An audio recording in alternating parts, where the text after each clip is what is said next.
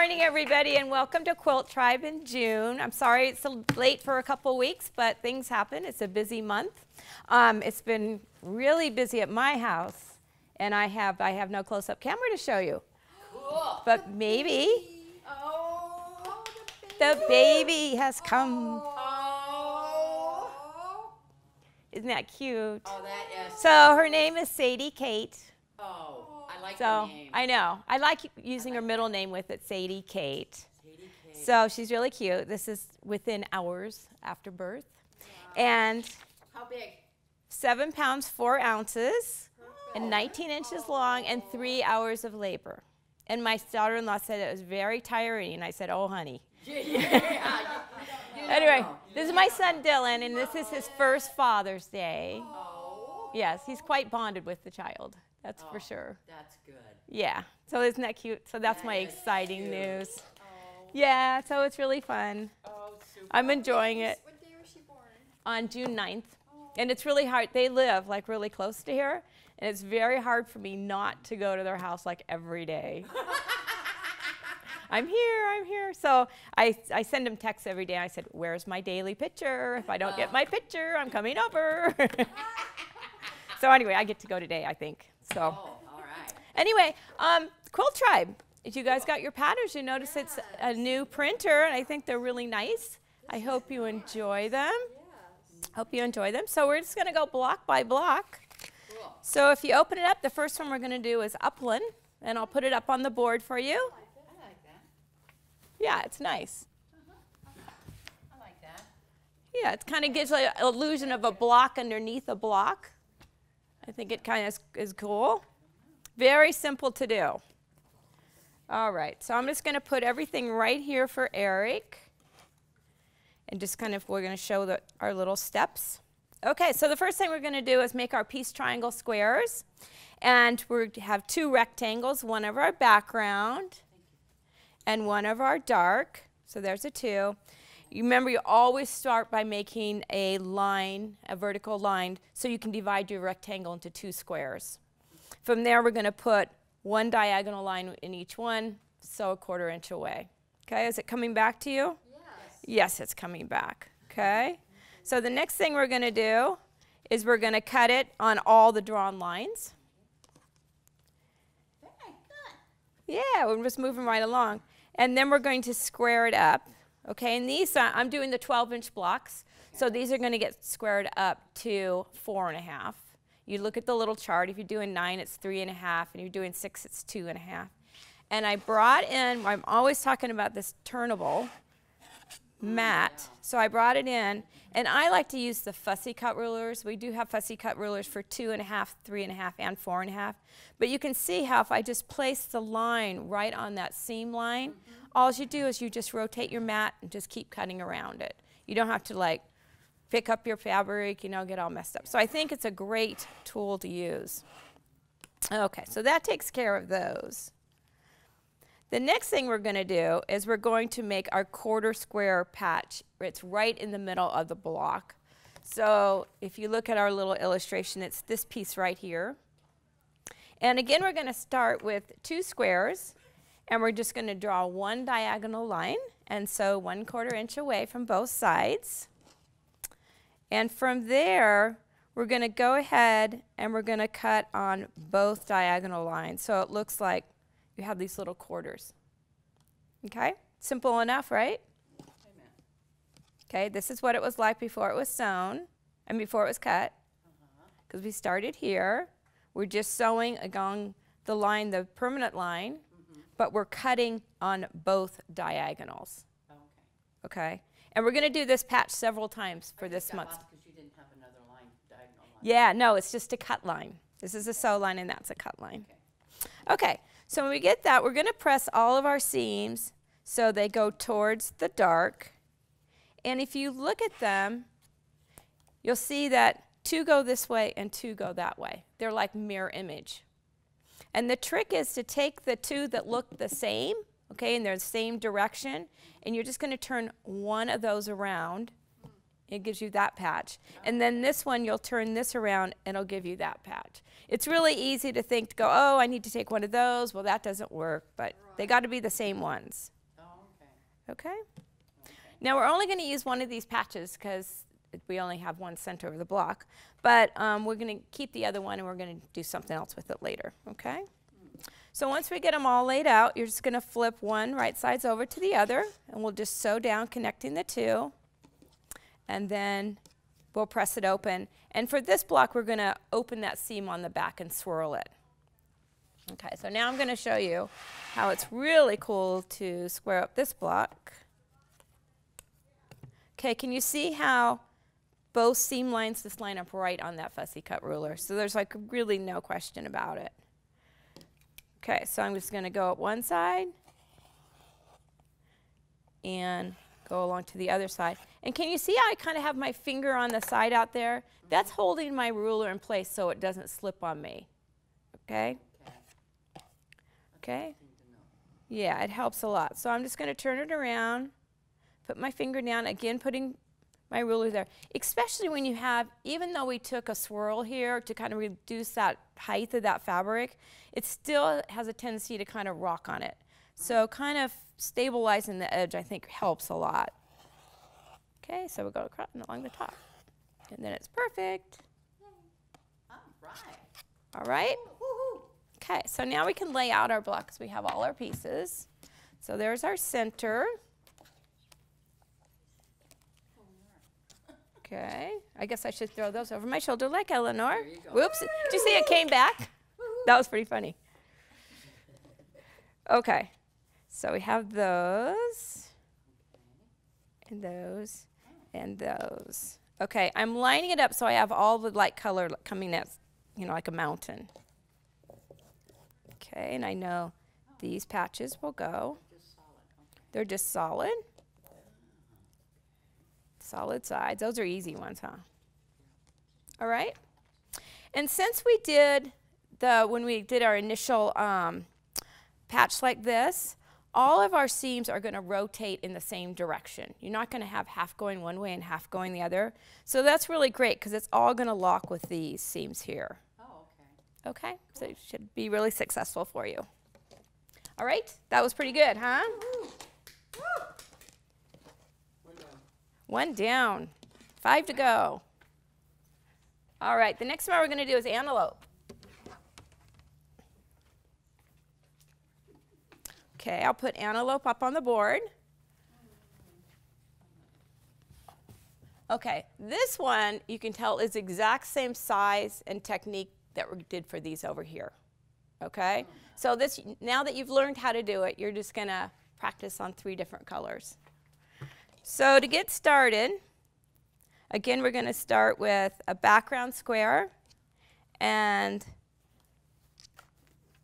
a square for each color. So just make sure you have 3 different sets. I think the picture kind of says it all, right? Nice picture of antelope, isn't it? Oh, yes.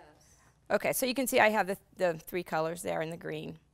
All right, and we're just going to do the exact same thing that we did before by drawing your line, sewing on both sides, and cutting it all apart. I think it's pretty I think you already kind of got that instructions. Yeah, we got that. Yeah, you got that down. Even I can do that, I think. Yep. Okay, so for you only need to do 1 set for each of your color combinations. So like there's my blue, and I just did a sample of technique for each color. Okay, here's our next step. We're going to sew the 2 together. Okay. And then we have here, okay, at that point, and then we're going to square up, okay? So let's go ahead and lay out the block. Okay, so we can you can put these in any order that you want. I just alternated. Do you see how this is twisted? I didn't put them all the same way.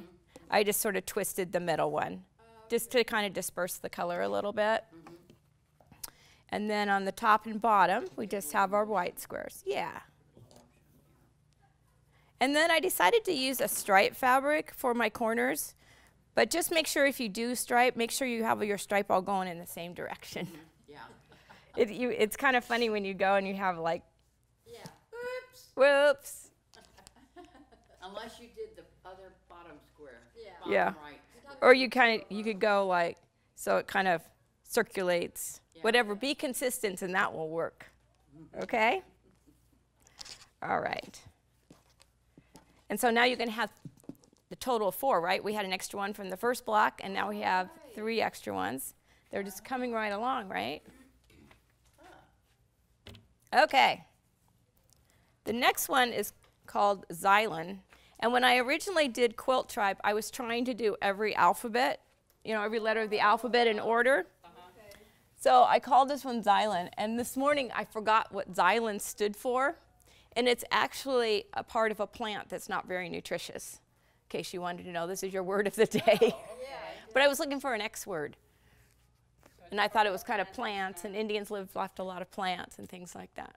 So it's a good thing I put this little strawberry in there, right? Yeah. All right. I know, I couldn't remember what it stood for. It's part of a plant that's not what? Nutritious. Oh, nutritious. Okay. So to do it, we're just going to do a combination of techniques we already did. It's just a different way of putting them together. So again, we're going to make that quarter square triangle. And can you see where those go in your block? These go right here. So we know that each pair of background and medium fabrics make 2, right? So we're going to need to make 2 sets to get a total of 4. You won't have any extra ones in this one. We're going to start out exactly the same way, cut it apart, okay, till you get to there. The only real important difference of this block is we do not swirl the seams. And I know, yes, it's like on page 9, step 5, it says do not swirl the seam. Well, I would probably underline that. Maybe I should have made that bold, I don't know, but don't swirl it because I want it to lock to those corner piece triangle square blocks. So that's so if you swirl it, yeah. Okay. Okay, so now we need to make the corners. And again, that's the whole thing where we start with 2 rectangles. And we're going to draw 1 line to make squares, then 1 diagonal line in each one. So on both sides. Okay? And once they're all cut apart and pressed, we're going to press all of our seams towards the dark. And I'm actually going to lay this block out upside down for you so you can see how everything's going to go. Okay, now the last thing we're going to do is make the center. You can choose to fussy cut if you want. And I found this cute little strawberry fabric, so I decided to do that. I guess I think I want it this way. Okay, so you're just going to sew your sides on first. And then after you sewed your sides, you're just going to sew a top and bottom. Pretty self-explanatory, I think. Okay, so let's lay the block out.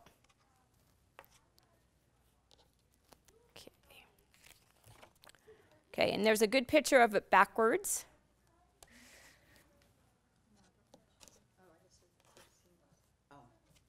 Okay. And what I'm looking at right here is I am looking at the part of this patch where both of these go in the same, towards the same background. Those are going to be on the outer edge of your patch or your block. Okay, and it shows that in the picture. And then what we're going to do is we're going to place these like this. And now you can see how this seam goes up, or like this way, and this one will go this way. So that will lock. This will lock. They'll lock all the way around. And it's going to give you really a lot cleaner line when you get to here, because this is a lot of bulk. And this could really, kind of get kind of squishy. So anyway, that's how you make it work. But just pay attention to where the placement of these are. Because if you turn them like this, then it's not going to work. Can you see how both those seams will go down? So that's the trick to that one. Okay. I had to think about that one. So when you sew it, let's talk about when you sew it. Okay, let me turn it around. Okay. Okay, sewing it together. What I'm going to do is I'll take, this is the column on the left, so I'm going to take the patches right to the right. I'm going to flip these right sides together. like this, and I'm going to start up here, and I'm just going to sew straight down, okay? I leave the thread there. I don't even want to break the thread because then I might mix up what rows I'm on, okay? So pretend that that's sewn, okay? And then we're going to take the final one and flip that right sides together and sew again, 1/4 inch down. Okay, so now those are sewn. Fake sew. Do a Patty thing. Patty likes to go like this. Okay, so then those are sewn, and then we'll just turn the whole thing around 90 degrees, and we'll sew the top row together, and we'll sew that row together. Oh, okay. Okay? Okay. Yeah. And you're going to press your seams towards the corner patches and towards the middle, and then all these little intersections right here will lock. So basically, you can say press towards the corners or the center, or press away from these 1/4 square triangles. Okay. That's the way it's going to want to go, because it's the least resistance. Okay? Okay. So any questions? Thank you. You're going to be expert at these 1/4 square triangle patches by the time you get done. We only have one more to show you that. And this one's called Sioux for the Indians, not Sue as in me. No. Okay, I think this would be a really neat repeat pattern. You know, like a row of pink with that and a row of blue.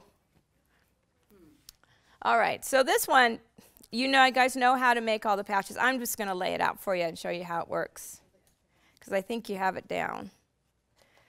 Okay, the only little bit different thing that we're going to do is, remember before I just had one drawn line and I sewed on both sides but cut on both diagonals? Well, this time I'm actually going to draw 2 lines and go down the left side. When I get to the middle, I'm going to go over here and pivot, and I'm going to go down the other side. Okay? Then when I go down this way, same thing. Pivot, go down the other side. Now, some people get really nervous if their 1/4 inch doesn't really show that quarter. So what you can do, if you don't feel comfortable with that, just sew to the middle, turn it 90 degrees, sew to the middle, and you can always use your 1/4 inch indication of your foot. And then you don't have the guesswork. Some feet now have 1/4 inch on both sides, so that's really great. And the advantage of doing that is, remember last time I had 2 going one way and 2 going the other way and 2 going this way? When you sew these, all of them are going to be going the same way. Oh, Okay? And the advantage of doing that for this block is that if you look at the back, can you see how these all swirl in the same way? The other way that we do it, half swirl one way and half swirl the other way. So when we do that, these are always going to lock here. Okay, so it looks the same on the front, but it makes a difference on the back. So it's just another way of getting to the same thing. Let's lay the block out and see how it looks. I haven't turned my page yet. Okay, so I have 4 of the blue, but I'm going to, again, have an extra 1 of the pink. Or you know what else you could do if you didn't want to, for the middle? If you didn't want to do that, you could just use one of your leftover ones from the first block for the middle. That'd be a good idea, huh? it would. Yeah. Yeah. I just thought of that. That could have saved us some time, huh? Okay. So there's the first and third row with the blue. And here's with the pink. And I'm sure down here somewhere I have a pink one. Yes, I do. Okay. So there you go. That's all there is to it. And that, as I said, all these intersections are going to lock for you really good. So it's just a different way. There's a lot of ways to get to the same end result. All right? Any questions? No? Okay, I think we're done with this 1/4 square triangle for this morning. We're going to try something else.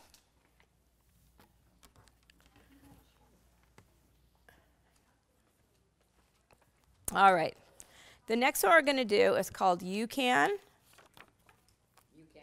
You can. You can do this. You can. I know. It really reminds me of a shooting star. It does. So we're going to do some geese, and we're going to learn how to do this patch, okay? Okay, so this is a little reminder of geese. Okay, remember how it starts? I know you have it in your definitive guide on how to do geese. Okay, you have two sizes of square. You have your background square and the color of the star points, which is going to be pink in this case. All right, so you guys have to go back and remember how to do that. And once you get your geese done, you're laughing. I know you can do it. Okay, so you're going to sew. We're going to have, this is going to be sewn like this, and it's going to look kind of funny because this one has both of the corners of the star, but this one only has one. And I'll show you why in a little bit. So you want to sew, make one full, and you're going to sew these geese patches to the center, and then one here. Okay? And we're going to set that aside, and then I'm going to go into making that ray. So the first thing you're going to do, and these just look absolutely huge, but you take a rectangle. It tells you what size rectangle for what size block.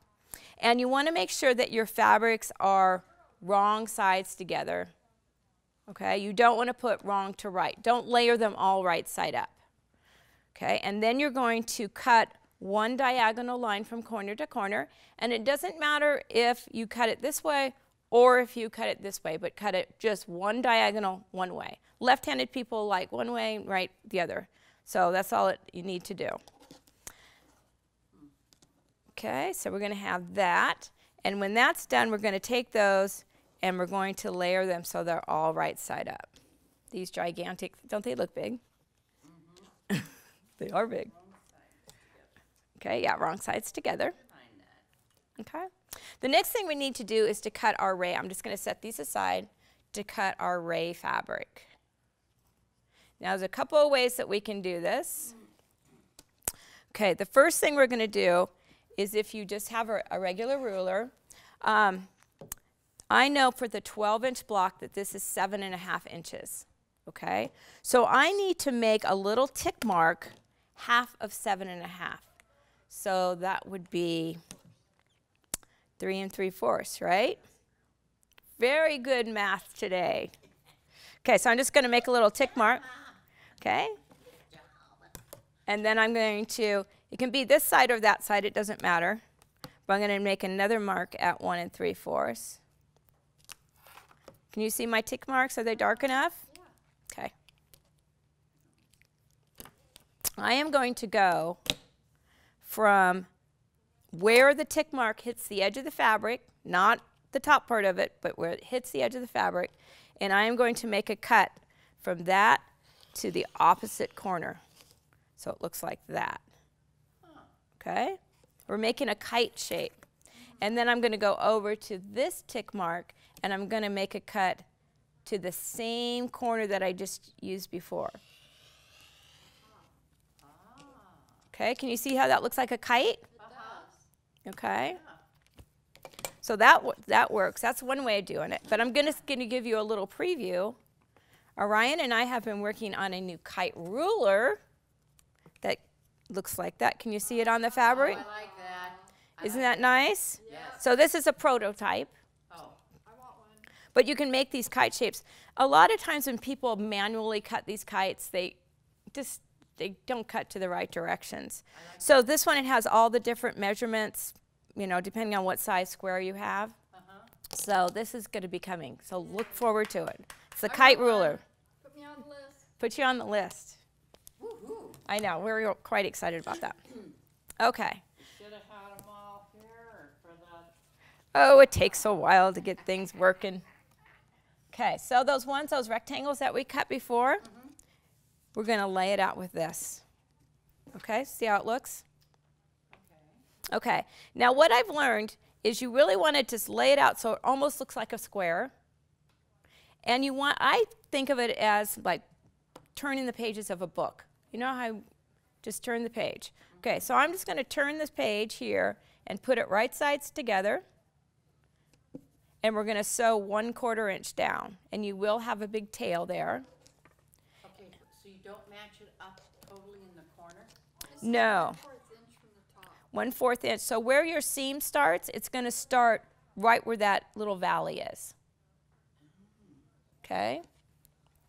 And I believe there should be a nice picture of that There is. on page 18. So let me show it to you sewn. It'll look a little clearer. Can you see how my stitches started right there at that intersection with the red thread? I think that helps a lot, seeing the red. Okay. The next thing we're going to do is we're going to take it and we're going to press it away from our kite shape. And you see how you have this big tail right here? We want to get rid of that because I'm going to sew this seam next, and this is going to get in my way. So I'm going to cut that tail off. Now, could you use your kite ruler on that? You could, but it's just as easy to just use a straight edge. Okay. Yeah, you're just going to follow the edge of the kite as a guide. You're not even looking at a measurement. Okay? And you're cutting that tail off. I mean, you're going to cut quite a bit off. Okay? But if you're sewing along, you're going to go, oh, darn, I forgot to cut my tail off, right? Because it's going to be a mess. Okay. It's going to be hard to do it. But it's going to be hard to do it. Okay, so now this is ready to go. And now we're going to take our right side back. Again, it's like reading a book. You're going to flip it right sides together. And this time we're leaving the little white hanging out there. And my 1/4 inch is going to start right in that valley, and you're going to take it all the way out to the end. So if you see it sewn, here's with red thread so you can really see what I'm talking about. Okay? And then we're going to press it out flat. Okay? Now, we also have this ruler. That's coming very shortly. It's called an on-point ruler. And can you see these red lines right here? We are going to just put those red lines right on that seam line, okay, and cut around the outside. Or you have the option. Can you see how my ray is like a little bit away from it to kind of give that more look to it of kind of a shooting star? So what you can do, you can just take this ruler and just move it up so I have some more distance there. Can you see I went to the point? And it doesn't really matter if this is exact or not, but I'm trying to keep the distance between this red line from there, okay? And I kind of want that look, so I'm going to cut mine like that. So just get rid of the excess.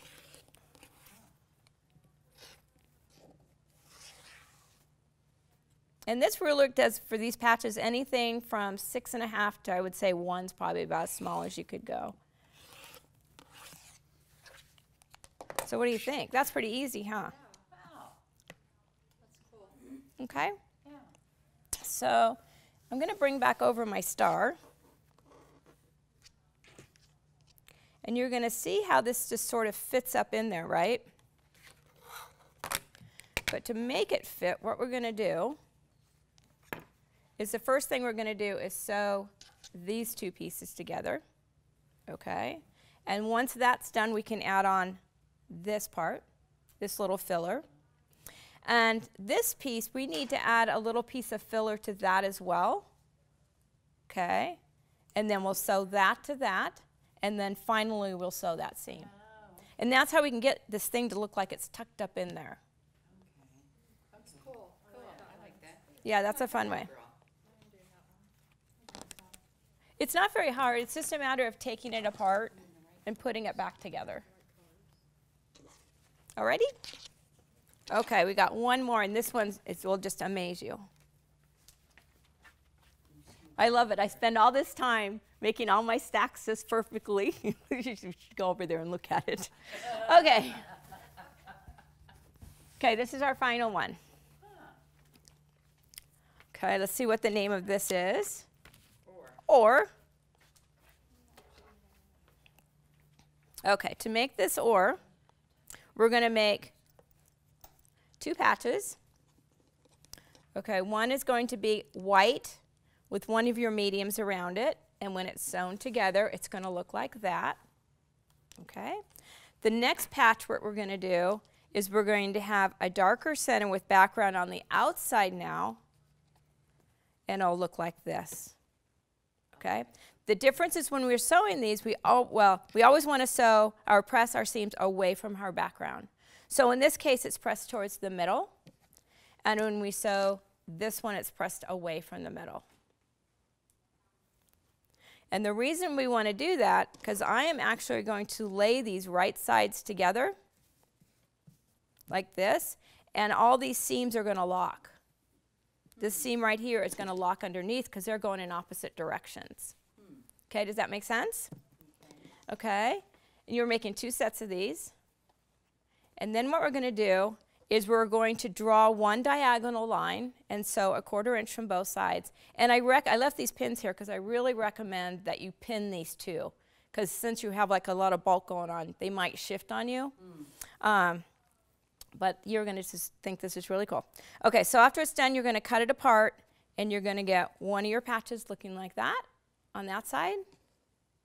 And then from the other side, you're going to get another patch. So when you have 4 of them, I'm keeping the blue on the outside of my block.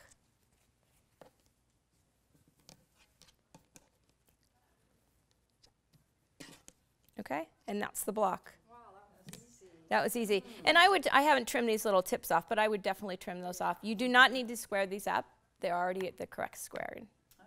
Okay? Wow. So isn't that easy? Yeah, that's an easy. Yeah, that's a really easy. And it looks, when you look at it, it looks like it'd be really complicated. It does. Yeah. It does. And that's why I was looking here, I was like, I don't know if I'm doing that one. Change my question mark to a Yeah. star. trying to star. Yeah. Yeah. So, and when you press these, just make sure you press 2 of your diagonal seams one way and 2 the other way. That way your seams will lock on the back. Oh, okay. Okay. I'll lay it out backwards for you.